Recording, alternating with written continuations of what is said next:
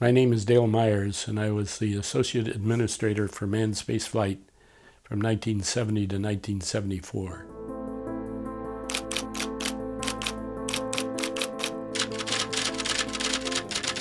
We had a president who was not particularly interested in the space program.